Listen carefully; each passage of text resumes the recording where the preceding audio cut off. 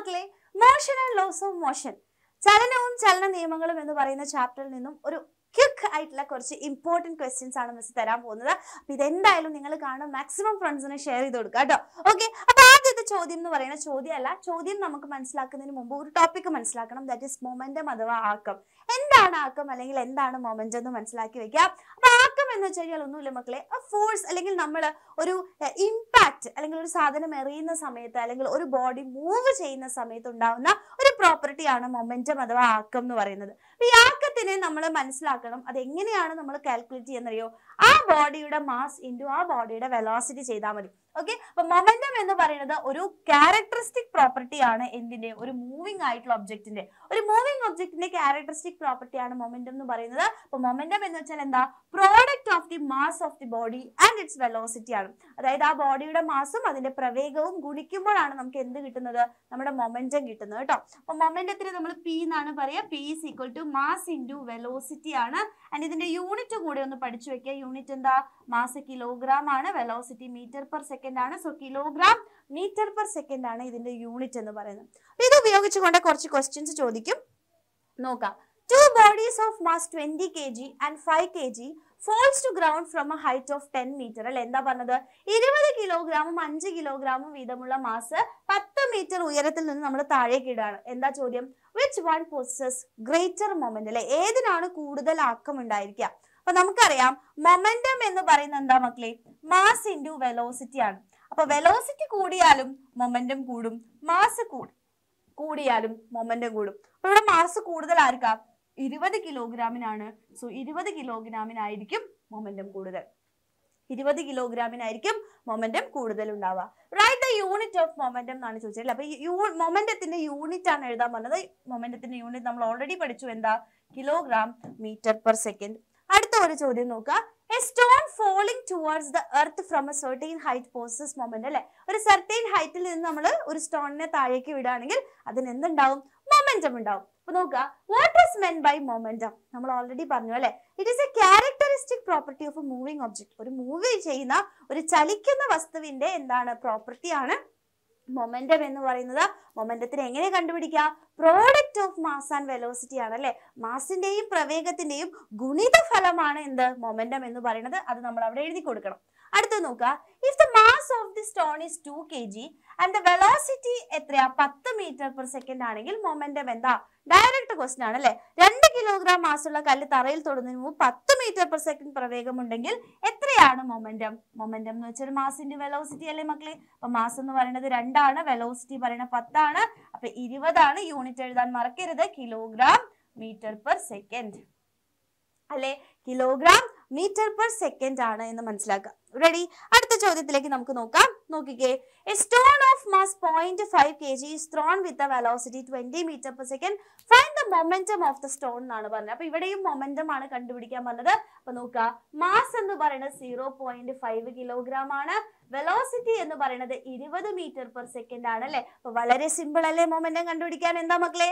Momentum എന്ന് പറയുന്നത് mass into velocity ആണ്. അപ്പൊ മാസ് 0.5 ആണ്, വെലോസിറ്റി 20 ആണ്. അപ്പൊ 10 കിലോഗ്രാം മീറ്റർ പെർ സെക്കൻഡ് എന്ന് കിട്ടി. എത്രയാ മക്കളെ? 10 കിലോഗ്രാം മീറ്റർ പെർ സെക്കൻഡ് ആണ് നമ്മളുടെ ആൻസർ ആയിട്ട് വരുന്നത്. ക്ലിയർ ആണോ? ക്രിസ്റ്റൽ ക്ലിയർ ആണോ? അപ്പൊ അങ്ങനെയാണെങ്കിൽ നമുക്ക് അടുത്ത ഒരു ചോദ്യത്തിലേക്ക് പോവാം. നോക്കിക്കേ, ഒരു വലിയൊരു ചോദ്യമാണ്. A lorry of mass 1500 kilogram moves with a velocity 10 meter per second. By applying brake, it brought to rest in 5 seconds. Okay, അപ്പൊ ഈ ക്വസ്റ്റ്യൻ നമുക്ക് എന്തൊക്കെയാ കിട്ടുന്നേ? മാസ് കിട്ടി അല്ലെ. മാസ് എന്ന് പറയുന്നത് 1500 കിലോഗ്രാം ആണ്. അത് വന്നുകൊണ്ടിരിക്കുന്ന വെലോസിറ്റി ആയിരുന്നു 10 മീറ്റർ പെർ സെക്കൻഡ്. അതായത് ഇനീഷ്യൽ വെലോസിറ്റി ആണ് എന്ത്? 10 മീറ്റർ പെർ സെക്കൻഡ് എന്ന് പറയുന്നത്. അതുപോലെ തന്നെ ഫൈനൽ ആയിട്ടുള്ള വെലോസിറ്റി ബ്രേക്ക് അപ്ലൈ ചെയ്ത് അത് നിന്നു. ലോറി 10 മീറ്റർ പെർ സെക്കൻഡിൽ വരുമായിരുന്നു. ബ്രേക്ക് അപ്ലൈ ചെയ്തപ്പോൾ അത് സ്റ്റോപ്പ് ആയി അല്ലെ, റെസ്റ്റിലേക്ക് വന്നു. റെസ്റ്റിലേക്ക് വന്നാൽ ഫൈനൽ വെലോസിറ്റി 0 ആണ്. എത്ര സമയം കൊണ്ടാണ് വന്നത്? 5 സെക്കൻഡ് കൊണ്ട്. ഇത്രയും കാര്യങ്ങളാണ് നമുക്ക് എന്തിൽ നിന്ന് കിട്ടുന്നത്?